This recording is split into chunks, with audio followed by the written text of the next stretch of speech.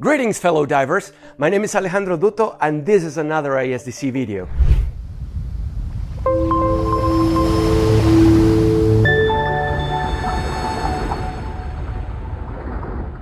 Today we are diving into the depths in South Beach, Florida. We're going to be exploring the Lakeland wreck. Throughout the video, we'll uncover the essential parts. As usual, we will have the three parts of this video: the briefing, the dive itself, and a little bit of the history behind this wreck. Before we continue, don't forget to subscribe, leave us a comment, give us a thumbs up, interact with us. You can also find us on Instagram and Facebook. Links are on the description. Okay, let's start with the dive brief. The Lakeland wreck, a landship medium, LSM, rests upside down just outside of the Governor's Cut in South Beach. It is situated to the north of the Miami wreck trek, which we've done several videos to it. Look at the card over here, and can be reached from the wreck trek via a scooter to the north. It spans for 200 feet of length and 44 feet in width, which is approximately 60 by 11 in the metric system, with a depth of 135 feet, which is approximately 41 meters. This is a really nice technical dive that you can dive either with Nitrox 28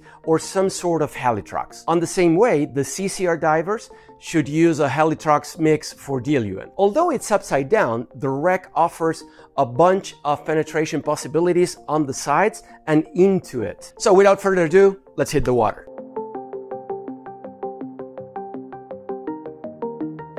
The silhouette of the wreck on the outside doesn't say much, as we can only see the hull.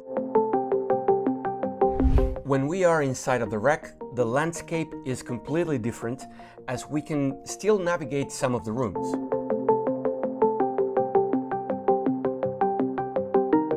Being inside of the wreck, we can see some shades of light that come from the bottom, meaning that the light is entering through the hull.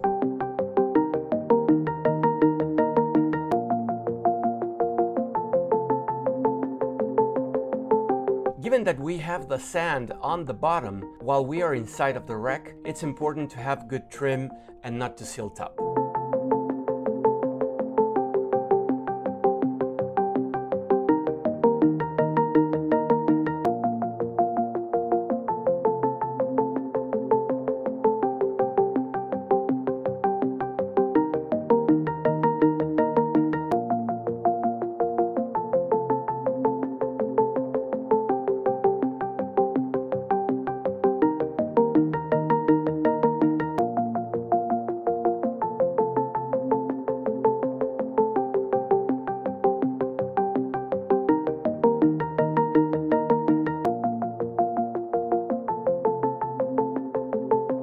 There's a bunch of debris around the wreck that is worth being explored.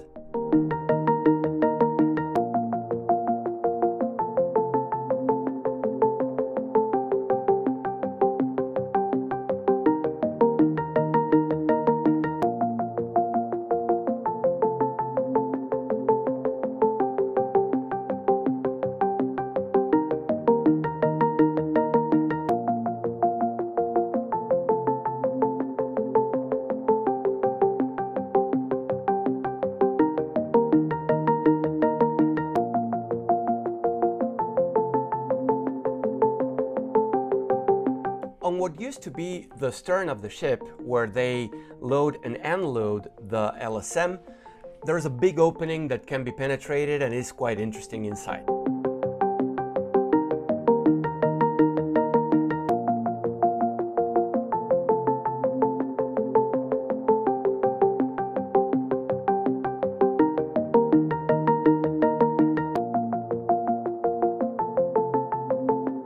When we finish the dive, we look up and see some recreational divers that ventured to the 40-meter depth, although that's not highly recommended.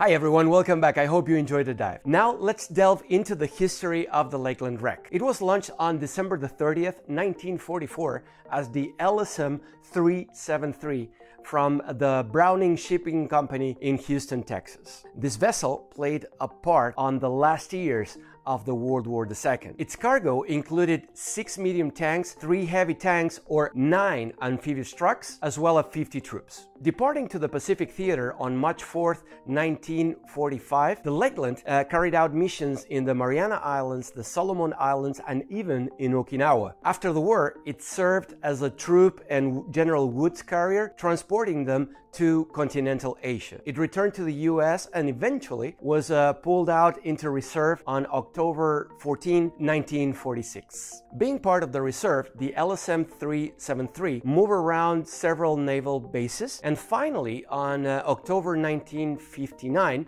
it was renamed the USS Lakeland. The bad topic here is that it was decommissioned a month later. The Portsmouth Salvage Company in Chesapeake, Virginia purchased the ship in October 6, 1960. At that point, the Lakeland was converted to be used as an inter-island freighter, was employed for that for over 2 decades. Finally, it was scuttled as an artificial reef off Miami, where it lies nowadays, on June 16, 1982. Okay folks, there you have it. Another great dive. The dive on the Lakeland has come to an end. If you enjoyed this dive and the underwater footage, please remember to subscribe, just drop us a comment, give us a like. Also, stay tuned for more adventures and for more ISDC videos. I really hope to see you soon.